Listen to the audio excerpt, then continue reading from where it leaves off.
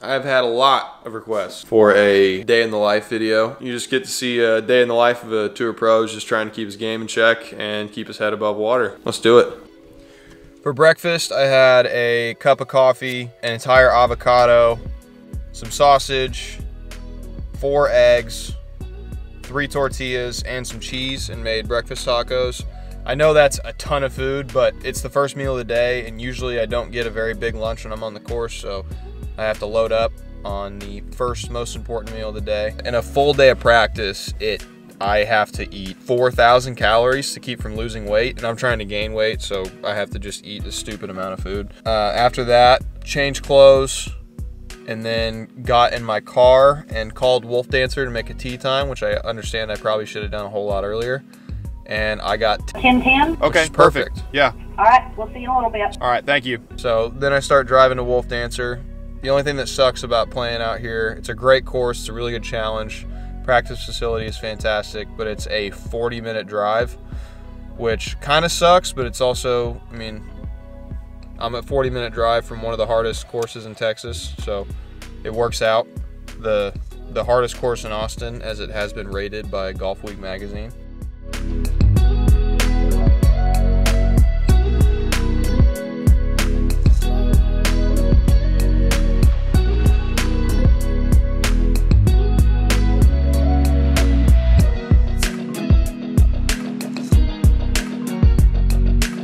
My pre-round routine on a day like this, I don't really grind too hard on the range before a round. I like to get my practice in on the course. The range is really just for warming up. I'll hit putts for about 5-10 minutes, maybe, to get the speed right. And then I'll head to the range and I'll hit balls for 10-15 minutes-ish. So a little under a half-hour warm-up for a round like this. I just don't want to go out onto the course super tight, making bad swings, because that's how you form bad habits.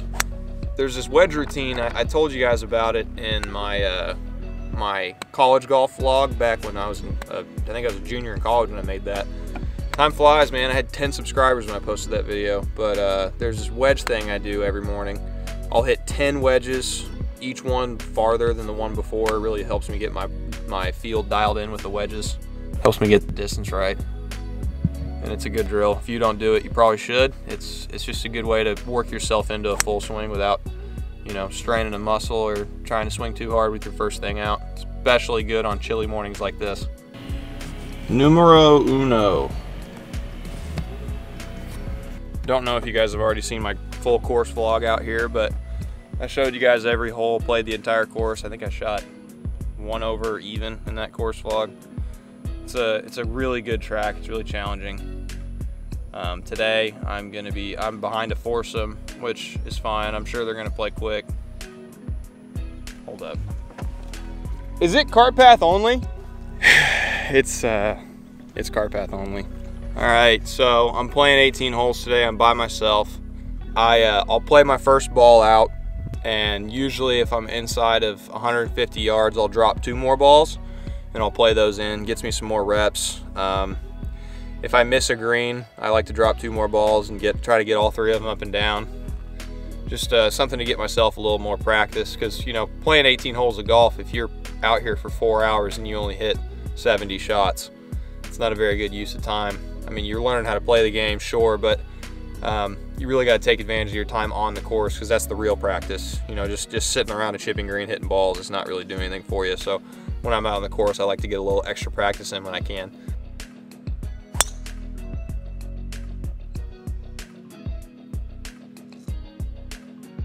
Hey, these guys are letting me through.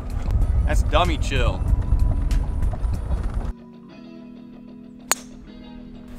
I just roped this thing downwind on this hole right here. Doesn't this hole just look to you like it should just sprint down that fairway? Landed and splatted. Divot, ball. This is just such a hard downslope. This thing should be in that bunker right there. Instead, I've got 298 yards to the pin.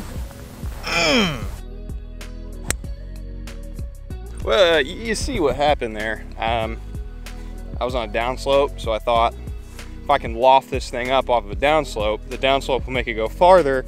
It's downwind, maybe I can get this through into the green. And I sat back on it and caught the bottom groove.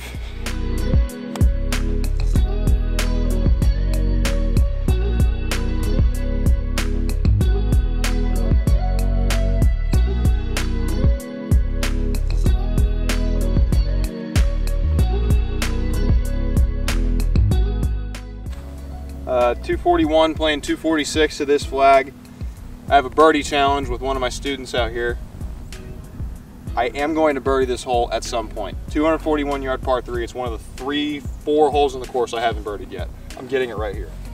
I'm gonna hit a little choke down, cut 2-iron in there, 246 into the wind.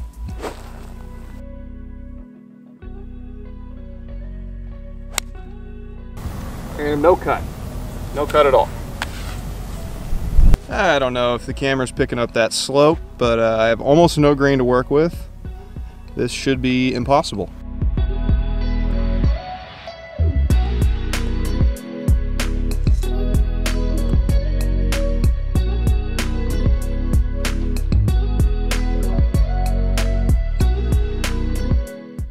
Honestly, I will take that. Getting that on the green, I'm happy with.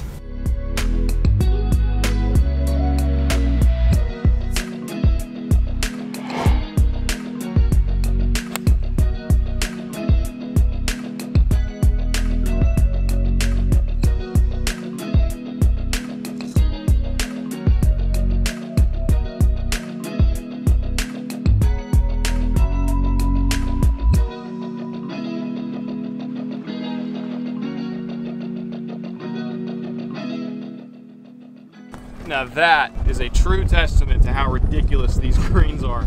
I'm pretty sure I set that camera up not thinking it was going to be a problem, and that putt went out of frame. Good test, Wolf Dancer. Now I don't normally do this, but downwind, 335 yard par 4, I'm gonna give it a go.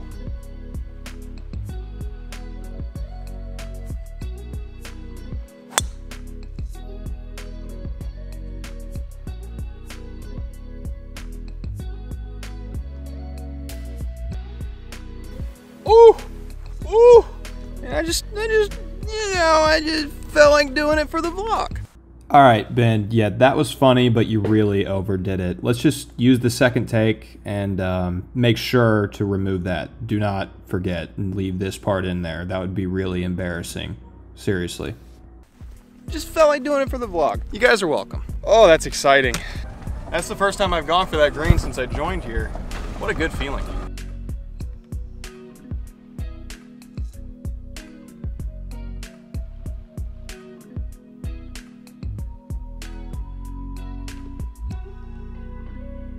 Okay, so a couple things I want to talk about with that shot. This shot, I was right there, I'm going to there. It's a little uphill, a little into the grain, and a little bit, here, I'll come over here and show you. A little bit right to left. Okay, so what I did here, I shut the face just a little bit and hit almost like a hook chip. Now what that's gonna do, especially uphill and into the grain, it's gonna stop it from popping up too high and catching and stopping. You might notice sometimes on chips on Bermuda greens, if you're uphill and into the grain, the chip will catch, especially if you put some cut spin on it, because cut spin tends to have higher RPMs than hook spin. So, I mean, this is high level stuff, by the way. If you're a 15 handicapper, I wouldn't mess around with this too much. I like to put a little bit of draw spin on my chips. It requires a little bit of a shallower angle. It's kind of a difficult shot, but it works really well on shots like this where you have a tendency to get stuck.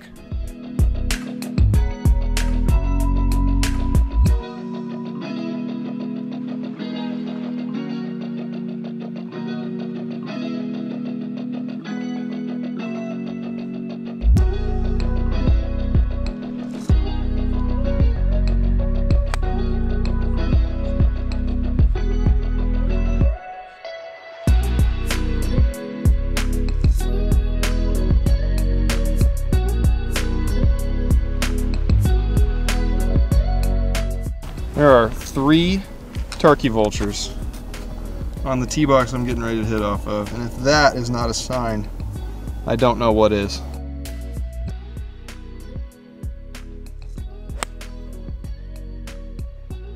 Oh boy. Last hole of the day, might as well film it. Imagine something good might happen.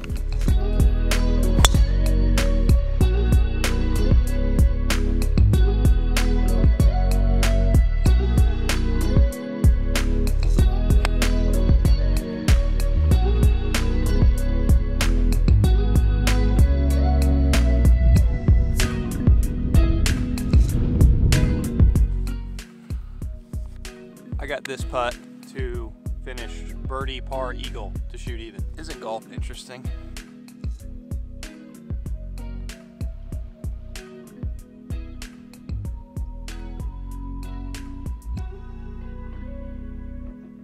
So since I feel like some of you guys might find this interesting, here's what I'm working on right now. If you follow me on Instagram, you might have an idea of this, but I've been struggling with from the top. So I get up here.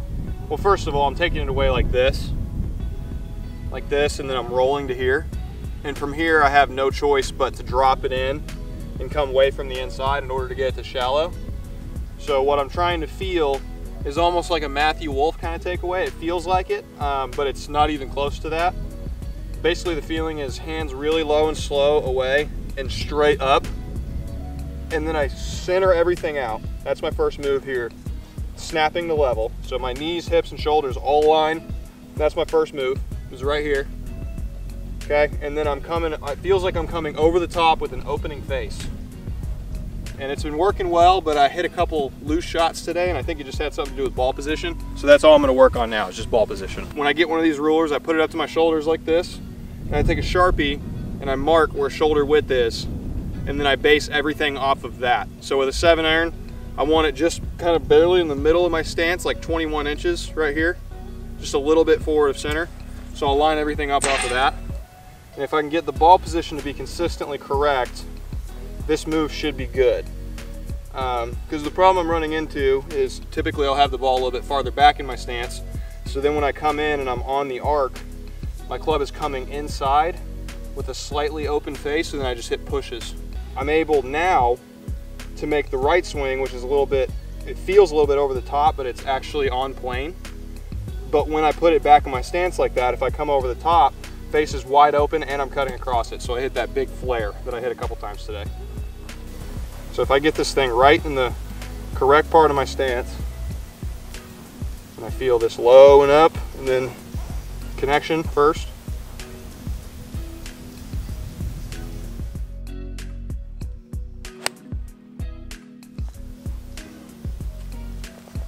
And that's how I made that eagle on 18. After I finished hitting balls, I drove an hour across Austin to give a lesson. You too. How you doing? Nice to meet you. Yeah, likewise. Let's get to work. Okay, so you want to start with putting? Yeah. I'll let my student be nameless here, but we got some great work done. In about 30 minutes of hitting balls, we got him turning 10 times better. Look at the hip and trail shoulder depth. Awesome work by this guy. If you want some lessons of your own, send me a DM on Instagram at Ben Haddon Golf, or book a lesson over at bhg.golf, a virtual lesson.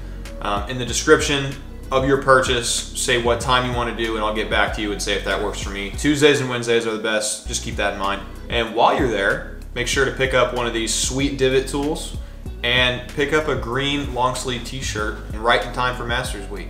We're all trunk slammers. It's time to rep the lifestyle. After I got home from my lesson, I head to the gym. If you want to see what I do in the gym, I just posted a video on that. Make sure to check that out. Thank you guys so much for watching. If you learned anything from that video, make sure to drop a like and a comment. Help me out with the algorithm a little bit, and subscribe and hit the bell so you don't miss any content in the future. Love you guys. Have a good one. I'll see you in the next one. Oh, download ParPoints to enjoy golf more. I've got a sick match coming with 4 tour pros, so keep your eyes peeled for that. It's going to be really exciting. Had an awesome finish. It's a super great match. You guys are really going to enjoy that video. And Stripe Golf Co., link in the description for their website. Head over there and use BHG15 for 15% off your entire purchase. These hats are sick and started by a company in my hometown, so let's go support them. Goodbye.